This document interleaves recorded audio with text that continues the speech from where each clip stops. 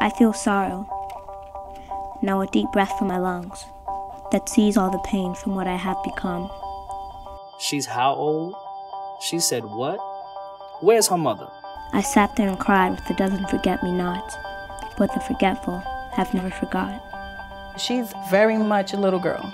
You don't expect this stuff from her. Some of the poems are about rape, some of the poems about murder, not being loved, loneliness. I just want to run on stage and drop kick her because I'm like, man, I wish I would have wrote that first. My name is Kiani Marshall, aka Popcorn, and I am 12 years old. That little girl is the truth.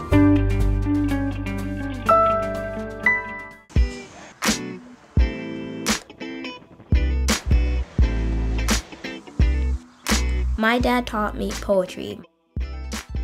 He called me Popcorn a lot because he says I'm soft on the outside and hard-headed on the inside.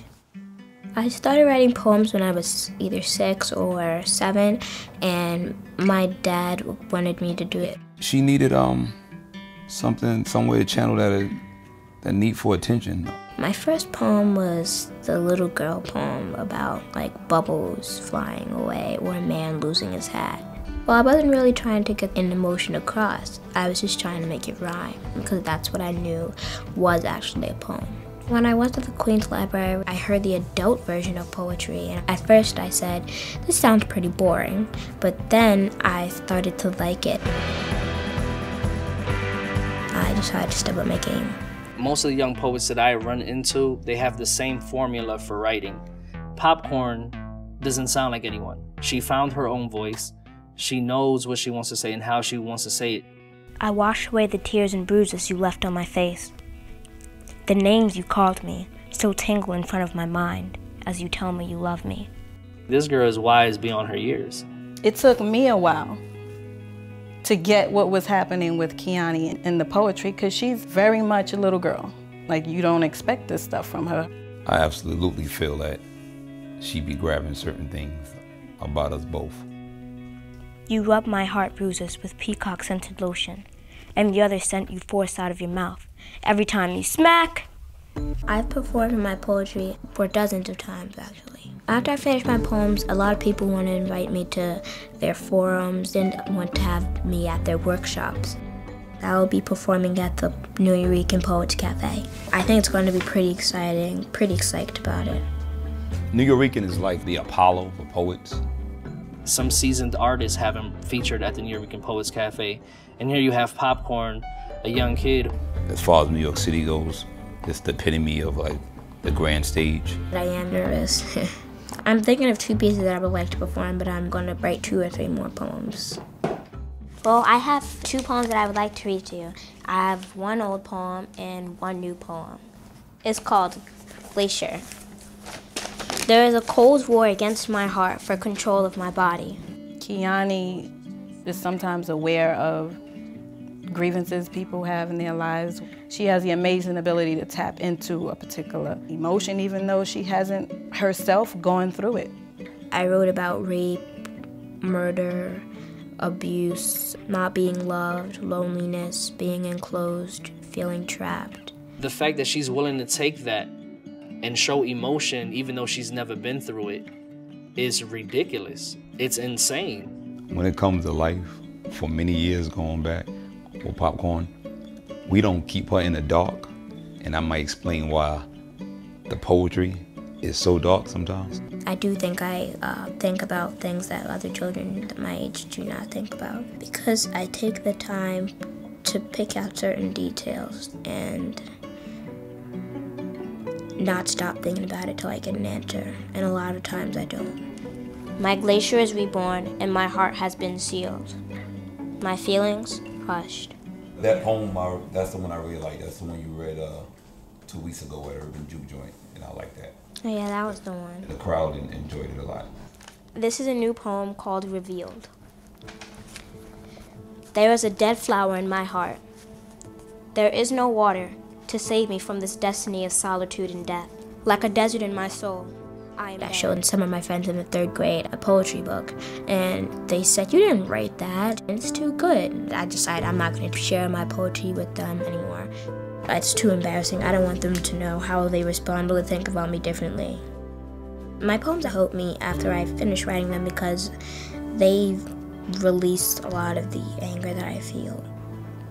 Maybe even more than tears. And my mind will stay captured inside of this cage until death finds the time.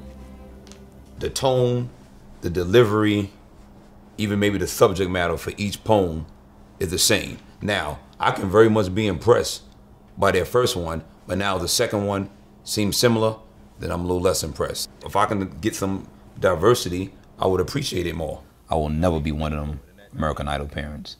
If my child is not up to par, I'll let them know. My dad definitely pushes me. He pushes me when it comes to my poetry, going to different performances, and he likes to call himself my manager, even though I already fired him. I was, of course, very, very nervous. It was my first time performing poetry, and I just continued to be nervous after that, and even now, I'm still nervous because it's like the adrenaline is running, and you don't know how the crowd will feel, you don't know how the crowd will go.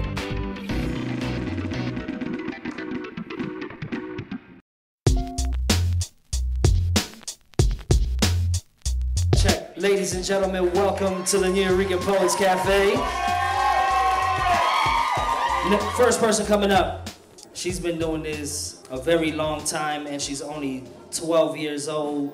Put your hands together, make a lot of noise for Miss Popcorn. Clap, clap, clap, clap, clap, clap, clap, clap, clap, clap.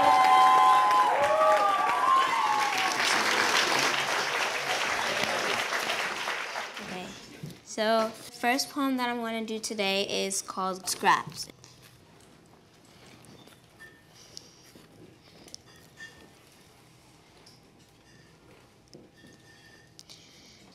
What do you think when you see my smile?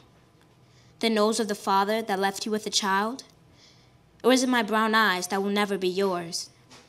Is that the reason I've been feeding off scraps of love ever since you left? Looking for a place to starve off my hunger that you never fed? Walking on thin ice that should have been yours? But you left me then. Forgetting in that hospital room that the only person I came from was you and non-stop talk about it. If you didn't do that before, I wouldn't have been born into the situation where I have nothing to lose because I'm always feeding off scraps of love at the dining room table. But see, I'm older. Don't act like I never told you that we're over. I don't wait by my bedside hoping for a kiss. I don't roll over in bed because I never got my wish. I don't pretend to my friends that my mother loves me more.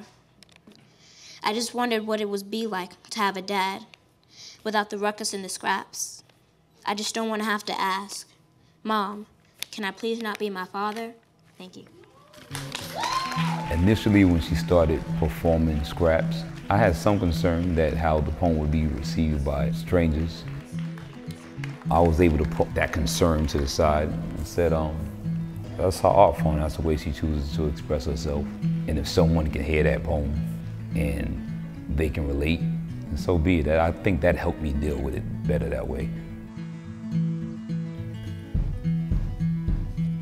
I think I would be satisfied if Kiani was able to do this on any level because she wanted to do it and she had the desire to do it, because I know it's going to save her during those times in her life where she's going to need to rely on something, that she can rely on herself. I believe that poetry should be freestyle, free written, because the more free it is, like the more space a bird has to fly, and the higher it can fly, the higher it will probably fly.